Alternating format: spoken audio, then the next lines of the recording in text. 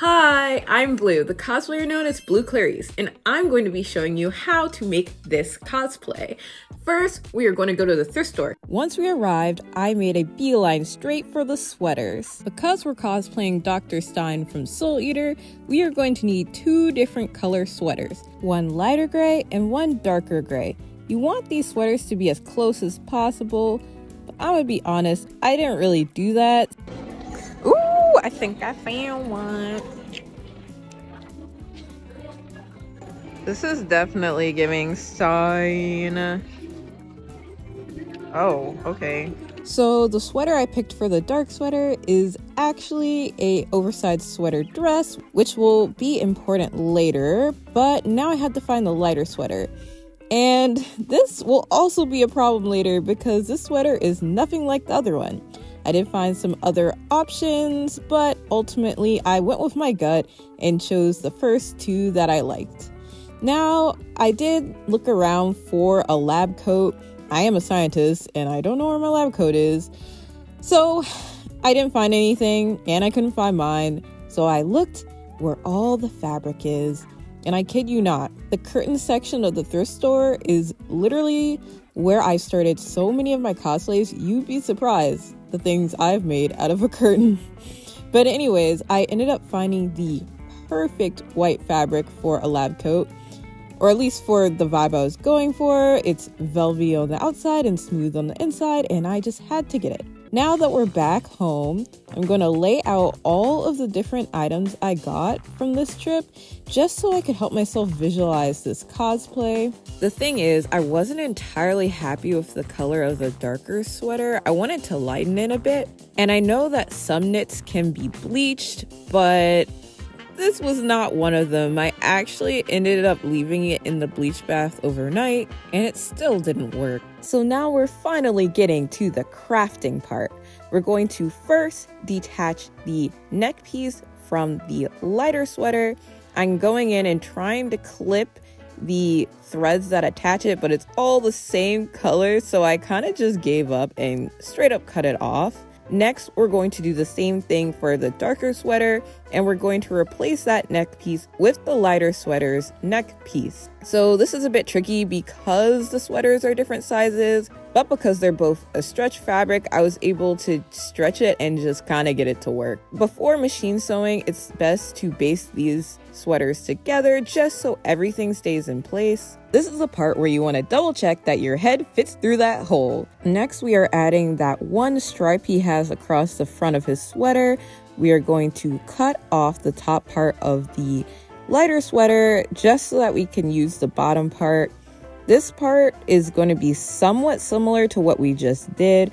We're going to stretch the fabric together as we pin it, and then I'm going to baste and machine sew it after. You need to play around with the settings on your machine just so it can be a bit shallow. The zigzag stitch allows for this fabric to have stretch as you move. And keep in mind, it is a little tricky sewing these fabrics just because they are so bulky. I realized because of the sweaters I chose, I can make this a dress. Stein dress, let's go! Now we are on to making the sleeves. I'm going to use some of the extra fabric I had of the light sweater to make a sleeve, and I was kind of nervous about this, so I did pin and create the sleeve on top of the original sleeve. It was pretty bulky, but I was happy enough with it. The thing was, I decided because of the bulk, I was going to have to also detach the sleeve on the other side and take it apart to remake the sleeve so the bulk would be a bit similar.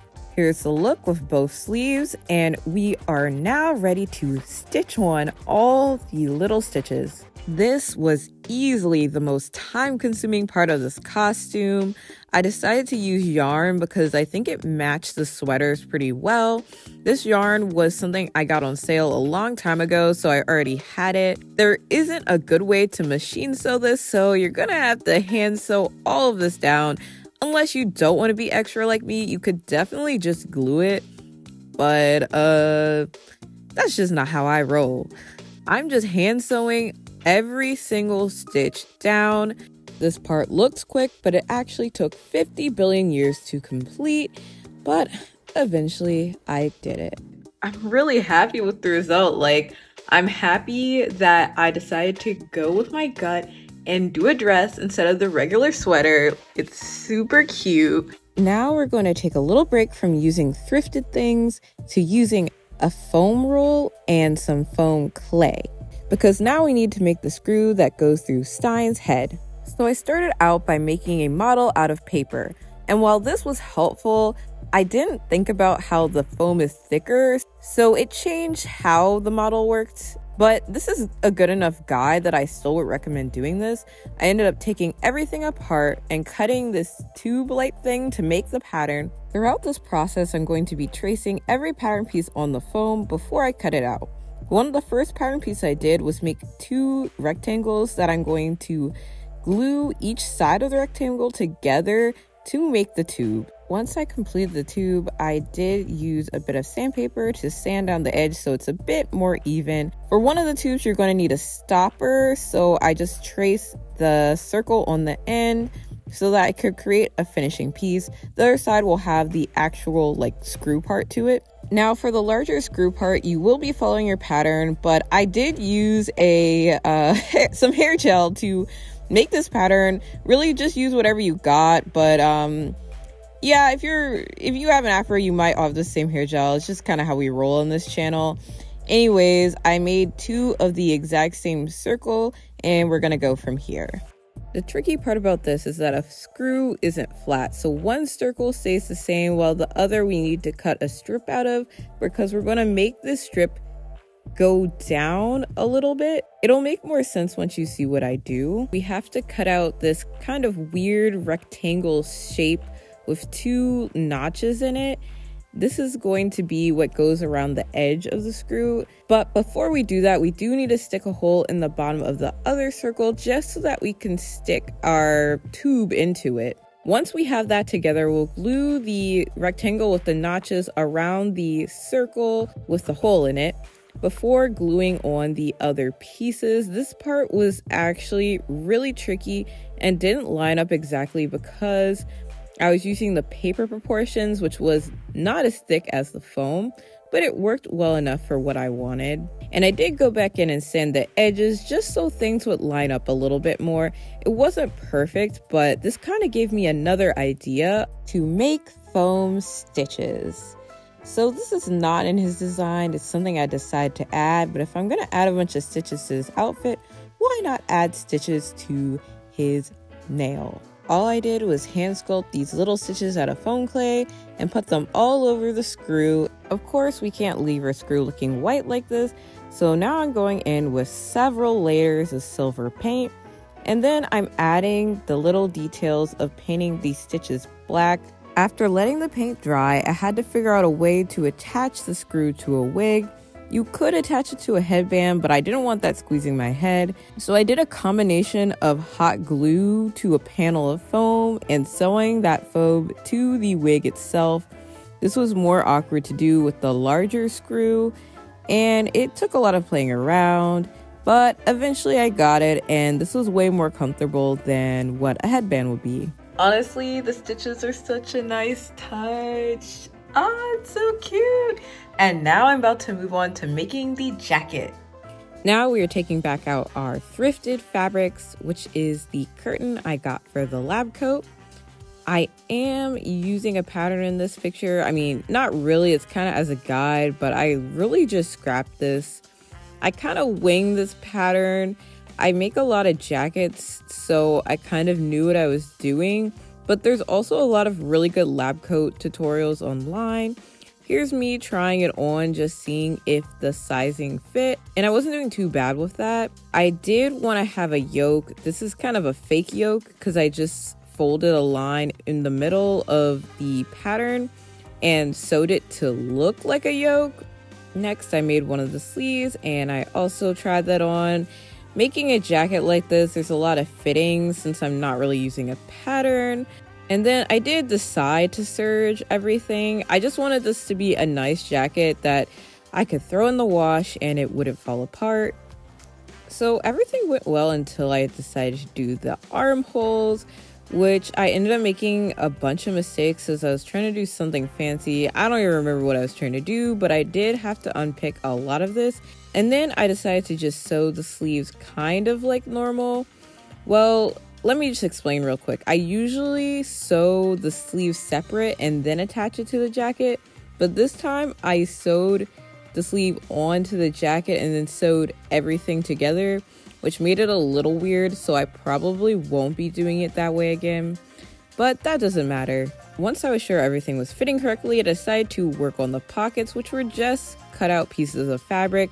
I spoke about this in my last video, but when using a curtain, you can utilize the hemmed parts of the curtain so you don't have to make your own, and that's what I did with these pockets. I'm getting close to being finished with this, but I still have to do the collar and lapel, which is easier than what I had to do for my Sebastian suit. I actually learned a lot doing that, so doing the collar wasn't too bad.